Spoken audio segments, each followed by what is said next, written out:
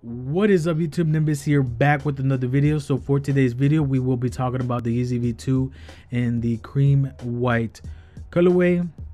So this is going to be a two-part video. The second part of the video is going to be my review, my thoughts and opinions on the Yeezy V2 in the cream and white. So if you want to go ahead and skip to that part of the video, I will leave a timestamp right now for you guys to go ahead and click or skip or whatever to that part of the video. Part one will be the legit check, in case you guys are wondering what to kind of look out for when it comes to determining what a retail pair should look like and how to spot a fake.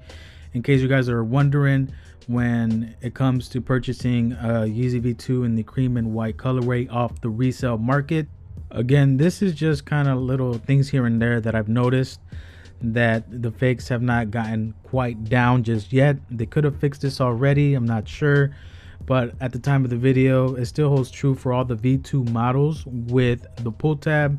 So obviously they're all the same models, but I'm going to be talking mainly on the models that have the pull tab, because yeah, that's the most current model out there, and I own the black and red and the cream and white. I struck out on the zebras, which I'm very sad about, but yeah. So before I go forward, I wanted to say that my pair, the cream and white Yeezy V2, is from RU Villa. I managed to scoop up a pair through a raffle, struck out online, you know, typical story of everybody that went ahead and wanted to get a pair of the Yeezys. Struck out online, and I managed to get lucky and win through the RU Villa raffle, or in-store raffle. I actually went out to Chicago and took my brother along with me, and we entered a St. Alfred raffle and a RU Villa raffle. So yeah, he struck out and I managed to win a pair, my size 9.5. Usually I'm my size 10, but for some odd reason, the B2s with the pull tab kind of run big on me, so I just go down half a size. All right, so time for the legit check. So we're gonna start with the outside of the box. So yeah, clearly you can read it says Yeezy Boost 350 V2, style code number CP9366 in the C white colorway, US size 9.5. So yeah, you can go ahead and look at the UPC number in case you guys are curious. I'm not gonna read that out for you guys because, you know, you guys can do that for yourselves. Made in China, you know, yeah, pretty standard. All right, so now we're gonna take a look at the paper that they were wrapped in, so that you guys can get a clear and detailed look for what the paper wrapper should look like. Here is a picture of the paper that comes inside the shoe. So here you guys go. Again, very high resolution picture.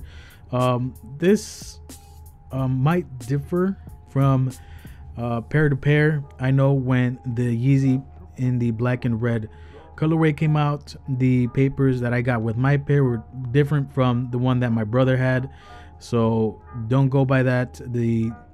I mean, who cares really about the paper on the inside of the shoe? We care more about the actual shoe itself. So yeah, so before I talk about the little things here and there that I think are, you know, 100% tell-offs from a retail and a fake pair, before we proceed through any of that, just kind of step back a little bit. If somebody is sending you pictures of their pair, first and foremost, does the shape look correct? A lot of the Yeezys out there have this certain distinct look to them. They, as dumb as this may sound, like a lot of people don't get this, but it should have a Yeezy V2 look, and if it doesn't, then I would not buy it. Does it have that Yeezy look? And if it's structured well, and if it just looks like a Yeezy and not something, you know, fugazi, then proceed forward. If it doesn't, if the shape is off, just disregard that pair and just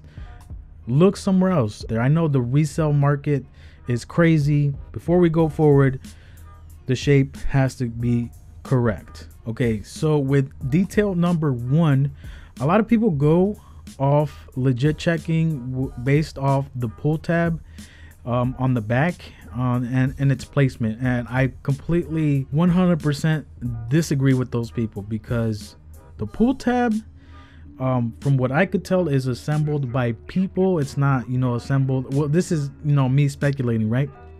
But I feel like the pull tab is, assembled and stitched on by people. So there's going to be inconsistency issues with that already, because, I mean, who memorizes where to, place certain things in certain places? Now, if it looks blatantly obvious that the pull tab is out of whack and out of place, again, don't proceed forward. Okay, so now on to detail number 2. I'm going to briefly describe what the midsole and the bottom sole should look like, because the midsole is supposed to be like this milky translucent color. Under the right lighting conditions, you will be able to see through it and see the boost. Now, where things get a little bit interesting is the bottom sole is a different hue, a couple shades darker than the midsole, so it's supposed to be a little bit yellower. So yeah, just again, midsole milky translucent, the bottom sole is a shade darker. Okay, so detail number 3, we're going to go over the stitching really quickly. So the stitching is done in a predominantly white. The stitching along the middle of the shoe is done in white. The stitching around the sock liner is done in white, and it should be clean, it should be flush. Again, nothing or no stitching is hiding under any flaps or anything like that. A lot of fakes, sometimes the stitching is very, very hard to see. So again, that's kind of like a telltale sign right there. Okay guys, so you guys know how I said that the pull tab is not a legit check for Yeezys? It might be on the cream whites, and I want to tell you guys why. So as I've said, the way that this shoe is put together is done in a predominantly white, stitch. You guys can clearly see that the stitching on the back, it's white. But as I was kind of, going over my pair, I noticed that the rectangle on the pull tab, the stitching is done in like a beige colorway, and this holds true for the stitching on the side part of the shoe, where like it's stitched on. It's a different color from the white stitching, so I take that back. Maybe this is a legit check for the cream whites. The pull tab might be it, but it might just be only for the cream whites, because you're not going to be able to tell on a black and red. Again, I don't have a zebra, so I don't know what that stitching looks like. Again, that might be a telltale sign. Again, I don't know if the Chinese companies have gotten this right straight from the get-go when making fakes, but again, this is just little details that could make a difference between you buying a fake or not. Okay, so now we're going to go into detail number 5. Not really a detail, but with all legit checks, everybody knows how to do this. If you don't, then this is one way to just kind of get a good look at the boost, feel for the boost.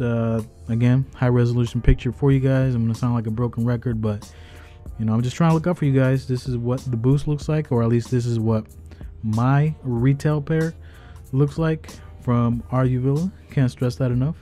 If it looks off, again, stay away from it. All right, so as we've all come to expect, almost every Adidas product now comes with a sticker. Now, whether it be an Aniki, which I bought recently for my brother as a graduation gift, that came with a sticker. This is not really a legit check, because a lot of the Chinese companies, I know for a fact, have started making stickers that are very, very similar to the retail counterparts. A sticker is kind of a ease of mind reassurance. It's not always the case. Again, proceed with caution. All right, so now we're going to look at the Adidas Yeezy on the insole. So where it says Adidas Yeezy, it's supposed to be very, very clean, very uniform, no blemishes, no nothing. For the bottom part of the insole, the trefoil, I think it's called, the Adidas logo is supposed to be very flush, very flat. It's supposed to, the pattern is supposed to fit the whole bottom of the sole, Anything less than that, you are probably dealing with fakes. Okay, so let's talk about the Prime Knit a little bit. So while it does seem to look like an all white sneaker, it is not. In person, I can tell you it looks way different. So there are hints of cream here and there. So pretty much the best way that I could describe it. So obviously everybody knows what the Zebra V2s are. So wherever there is black on that sneaker, it is replaced with cream on this colorway. Still a very clean shoe, and I'm actually kind of excited because I know there's a lot of people that make customs and stuff. So this is sort of like the perfect canvas to go wild and create something unique, maybe even create your own colorway. I know I'm definitely debating on whether I should make a custom on these, because these are just way too clean and way too white, and as soon as you go out, these will get dirty. I don't care who you are, how careful you are, these will get dirty. Trust. Detail 647. So that's just me trying to be funny, but based on all the V2s and all the all the V2s that I've had in my possession, every single one has this little like pimple action where the end of the stitching meets the bottom of the sole. A lot of the fakes just go straight down, and a lot of the retails have like this little, again, pimple action that kind of just protrudes out a little bit. Again, very good way of telling whether a sneaker is 100 or not, in my opinion. Okay, so this is beginning to be a very long video. I know I said this was going to be a two-part video, so I think the review, I'm just going to leave it for another day. And if you have stuck with me, please leave a thumbs up. A lot of effort went into making this video, and stay tuned for the review. Peace.